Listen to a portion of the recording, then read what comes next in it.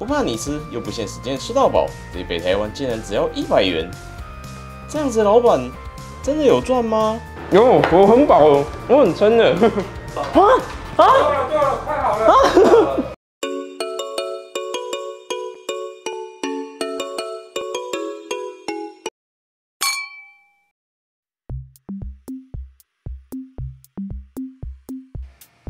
大家好，我是土豆。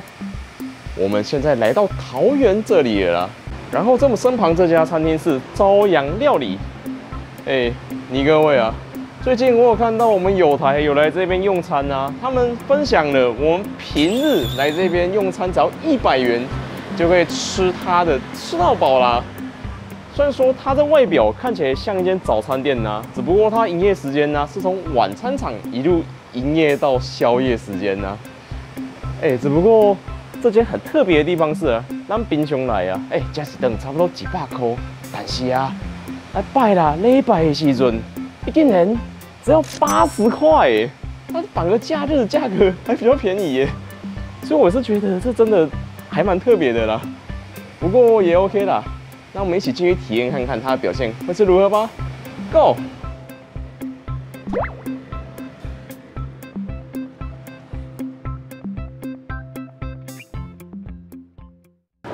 OK 啊，各位，我们现在已经就座了。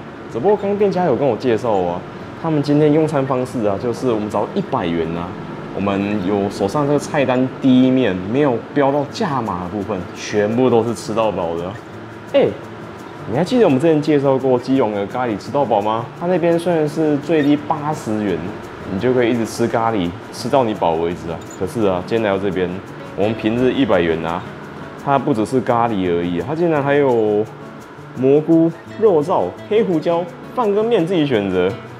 然后你爱吃饺类的，炸饺、煎饺、水饺，全都有了。而且还有说鸡块、蛋饼跟吐司这样吃一吃，我就觉得说以100元你可以吃到这些东西，吃到你饱为止，其实好像也没有什么好嫌的啦。那我们等等跟他点餐吧。咖喱面、肉酥饭、水饺、鸡块盒啊、猪肉、牛肉。那我们第一回合应该这样就差不多了。我们也顺便加点它其他的肉类的部分啦。那我们去点餐吧。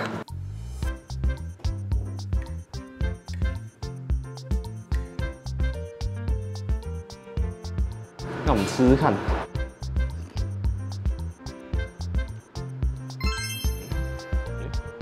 我会觉得说它这个肉燥的味道啊，很有我以前吃营养午餐那种感觉啊。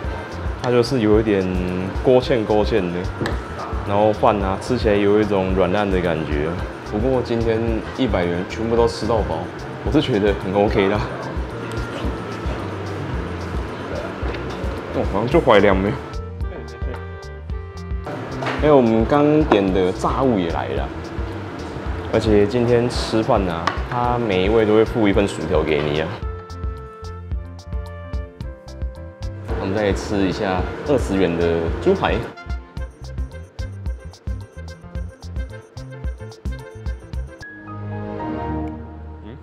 我严重怀疑这家老板啊，他之前就是在学校专门做这种餐厨的厨师吧。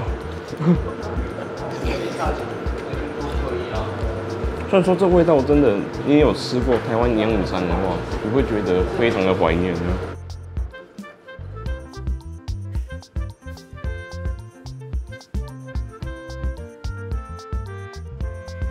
那我们再用柠檬汁配看看。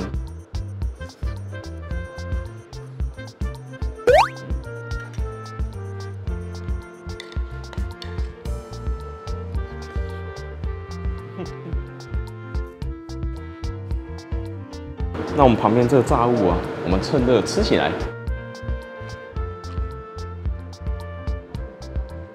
虽然说它这鸡块吃起来还蛮像我们之前吃一样午餐会吃到的用料啊，也许你们都吃习惯红龙鸡块了，可是我偶尔回头吃到这个味道啊，它真的是还挺棒的。而且我外面吃一份炸鸡块都要多少钱呢？麦当劳起码要40、50块去了吧，但这边吃到饱了。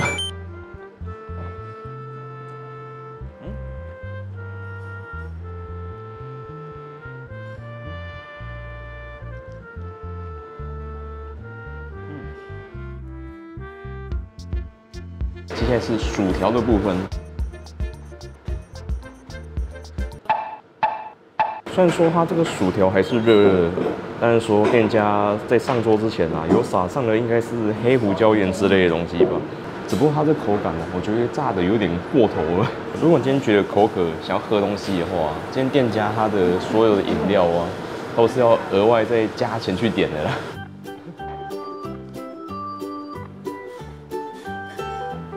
但因为我们是在晚上9点多过来啊，我们这时候在喝饮料的话，我就觉得说我们今晚就不用睡了，所以我们就算了吧。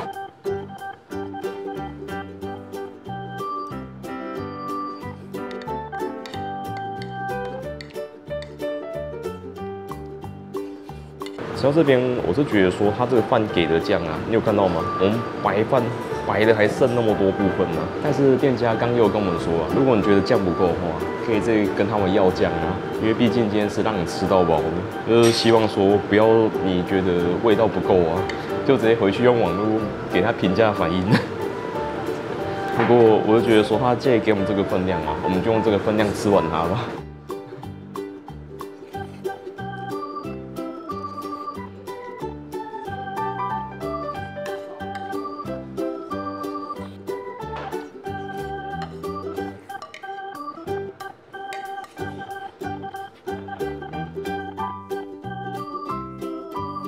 水饺，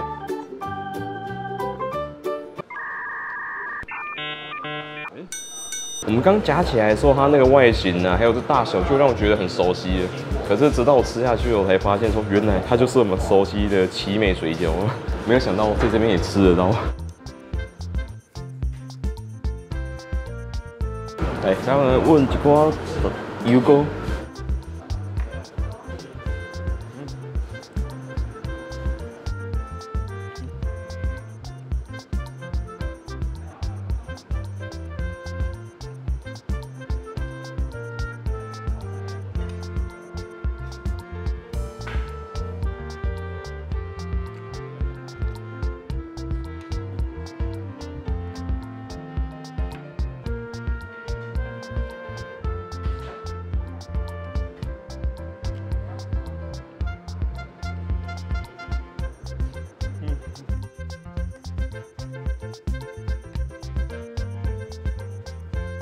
那我们试试看咖喱面。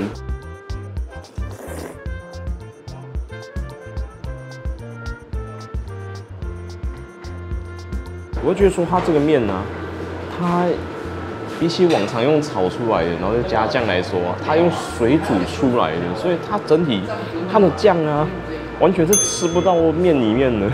我觉得真的是需要再请他们帮我们多加点酱，不然我刚吃起来只有表面有味道，它的内层啊。整个都是水味。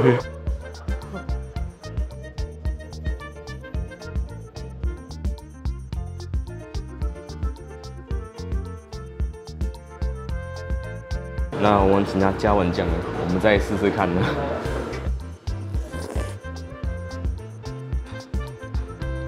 我觉得比起刚刚有好一点的啦，只不过它这种面啊，如果用这样煮的话，那它的这个咖喱的调味啊，可能要重一点会比较好啊。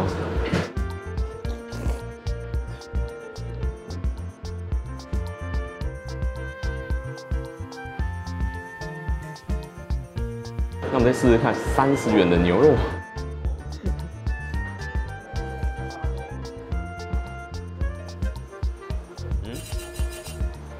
它这个该不会是那种煮火锅用的肉片吧？可是这样30元啊，就3个肉片而已。我是觉得好像其实也差不多了。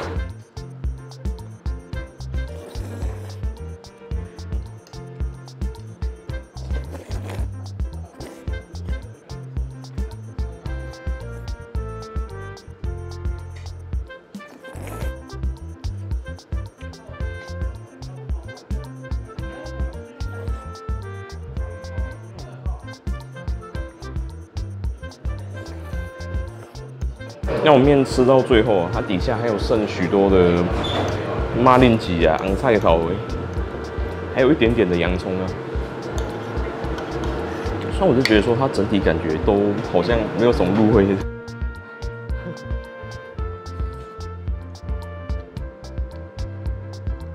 整体非常接近食材的原味啊。它的咖喱真的很淡。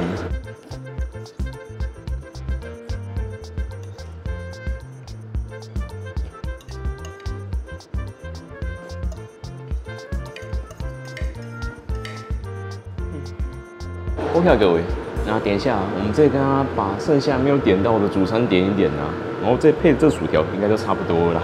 各一吗？对，各一。要少一点吗？还是不用？没有，就正常分量就好了。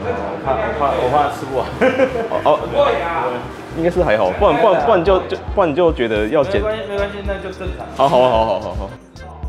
谢谢。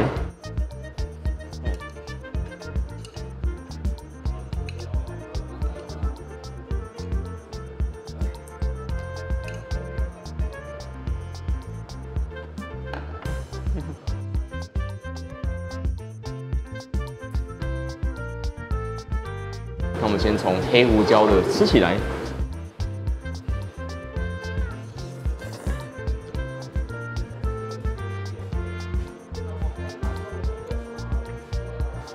OK， 不好意思，我还可以加酱吗？我2个酱应该都需要加。来，各位，我们再请师傅帮我们加酱了。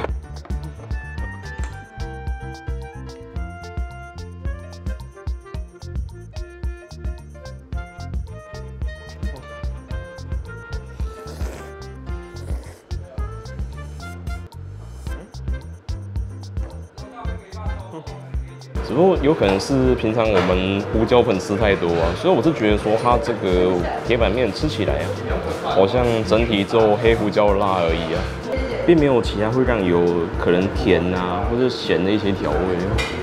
不过这价格也很 OK 的啦。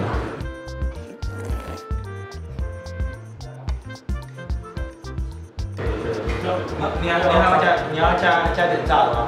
啊，不用，没关系，你们要休息了。办活动我们不会怕人家吃的，怕你吃不完而已。怕吃不完，不要浪费食材就好了。哦，不要浪费食材。哦，好啊，谢谢啦，我吃得完。各位，你有听到吗？老板他们。如果一个厨师哈，我跟你讲，他最讨厌的就是他的盘子剩很多东西，表示他煮得不好。到现在。大概个位数内的人吃不完。各位，你有听到我吗？因为他们现在已经接近打烊了，所以我们就没有再跟他做加点了。结果他们师傅还走出来说，我们做这活动就是要让我们吃饱，如果吃不饱就点下去就对了。可是我们真的不好意思的，这样就好了，这样100块这样吃，已经很划算了嘛。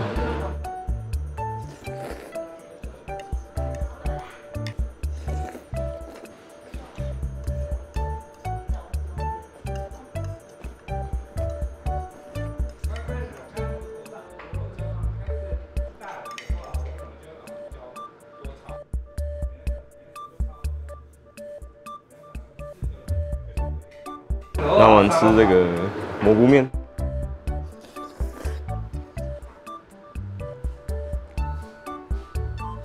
它这个酱啊，应该是他们师傅自己炒出来的酱呢。刚可能黑胡椒酱还比较吃不出来，但吃到这个蘑菇酱啊，它吃起来就是非常的家常的。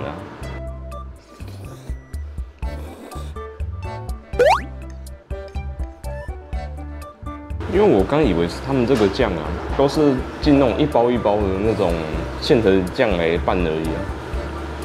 可是吃到这个味道，我才觉得说，这真的才是我希望能吃到的味道啊。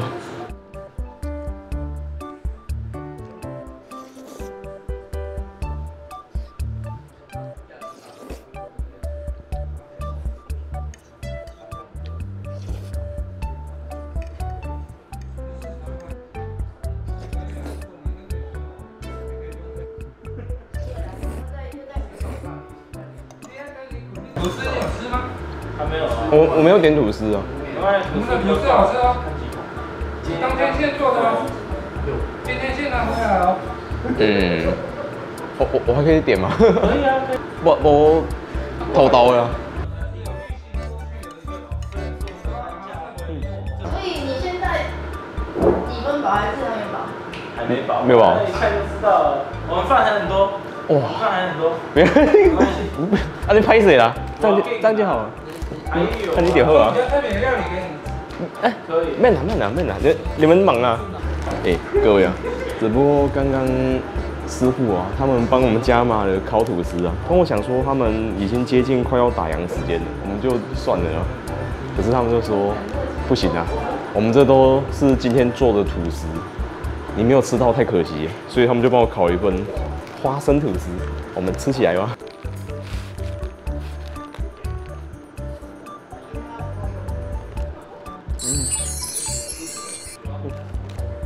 这就是很经典的早餐店吐司啊，可是我们在外面点一份啊，现在也要25去，可是今天来这边也是吃到饱啊。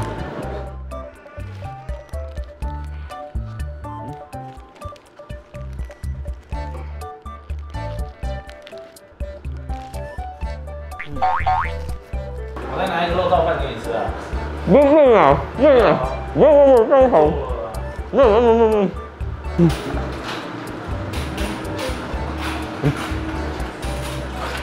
哦，你没有做好。没有啊。哦，那就好了。做了，快好了。OK 啊，各位，那个店家他又帮我们加码他们未来的新菜单呐。他这是起司猪排，你们有看到吗？他这个猪排啊，它起司都爆出来了。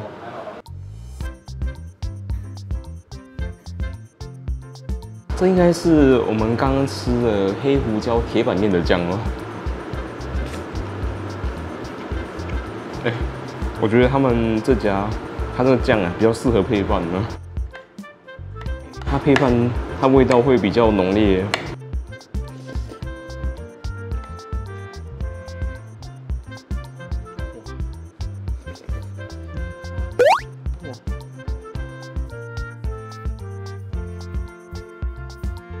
他们在吃的重头戏起司猪排。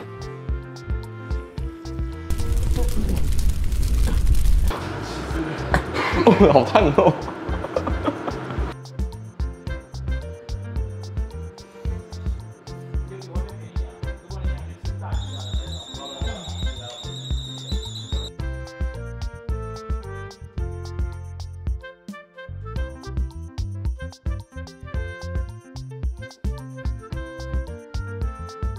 也许是它刚刚里面的起司啊，因为太烫了，所以都流出来了。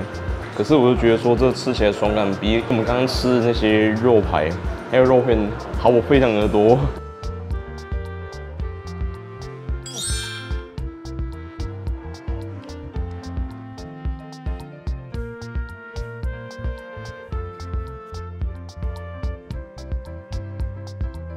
它这旁边有附了柠檬角啊，刚店家有跟我介绍说是他们自己种的香水柠檬啊，我们这配着试试看呢。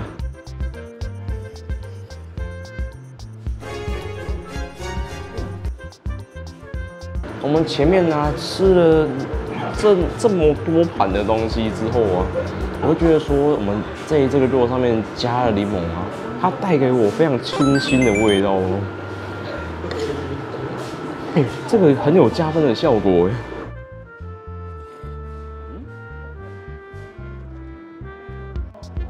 那个是西式的做法了，你吃就知道了啦。中式不会那样子做啦。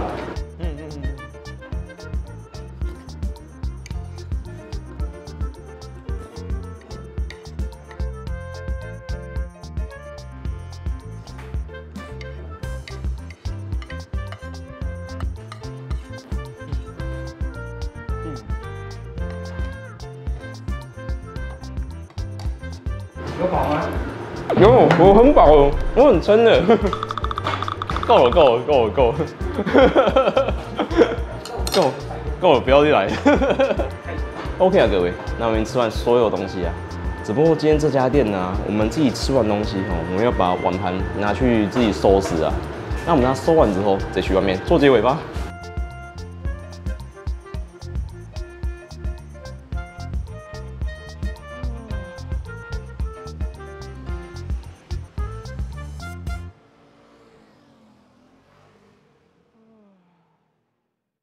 OK 啊，各位，我们现在来到外面了，那么来说说我们今天吃朝阳料理的想法吧。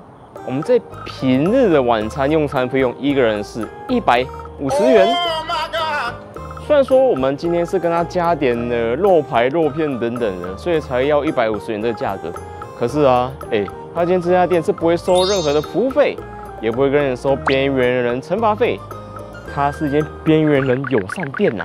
可是我是觉得说，今天这家餐厅很厉害的地方是，它在平日的用餐费用啊，它晚餐到宵夜场一个人是100元。然后在假日的时候啊，他从早上一路开到晚上宵夜场去了，一个是80元。我是很怀疑啊，他这样子到底真的有赚钱吗？只不过我觉得今天最恐惧的地方是啊，如果你食量可能像我们比一般人大一点点的话，你千万不要让师傅听到说啊，我今天觉得花这样的钱吃这样就很够了啦。那个师傅他就帮我们加码一份吐司，他叫我们说吃饱一点那一种。但我们以为老板就会在这边收手之后，我们就跟他说，我们今天真的不是要来给你吃饱的，就是我们有体验到就很开心的。就老板他们又觉得我们没有饱，又给我们做了一份黑胡椒起司猪排来。我是觉得说这老板是真的人非常的棒啊，但是你在台湾我真的会怕了，这样就够了，我够了，我认输了。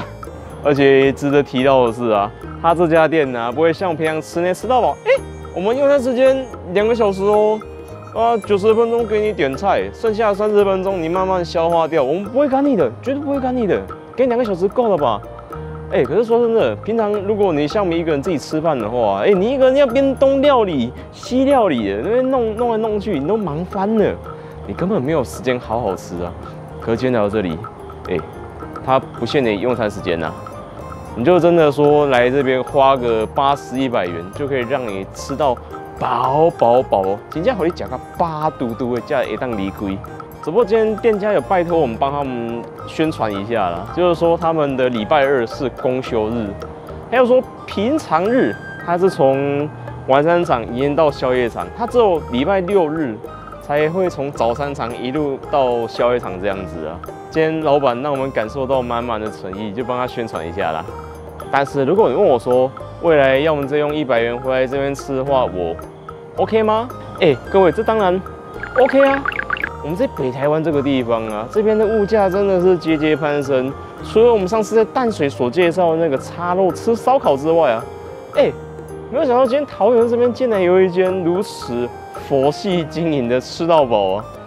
他不会跟你收那有的没的费用，而且说他真的是可以让你吃得饱再离开，完全不会限制你用餐时间。你不觉得这家店有这么好钱的吗？只不过各位啊，如果想要来这边用餐的话，你是骑车来绝对没有问题。但是如果你要开车的话，它旁边有一个学校，然后它前面有2排的黄线啊，他们只有在上下学的时段是不能停车的。然后在其他时间呢，他都有公告说这边是可以停车的。所以如果你有开车来的话，你就照他规定时间停就好了，没问题。而且停那边也不会收费啊。我会觉得说，它这个地点其实也算还蛮不错的啦。只不过如果想要来用餐的话，就务必要将你的评断标准放在80元到100元的吃到饱用餐水准就好了。也许他没有跟人收任何服务费，你会感受到没有什么服务，甚至说吃完东西，你的餐盘你要自己拿去旁边放。可是啊，这真的这价格在北台湾也不知道去哪里找了啦，好不好？来，各位看到这边，有什么推荐吃到饱餐厅，欢迎留言告诉我，我看到就会回答。还有，如果喜欢影片的话，欢迎按赞、订阅、加分享，也欢迎加入频道，我可能会超级感谢观众支持我们哦。那我们就下个影片见啦，拜拜。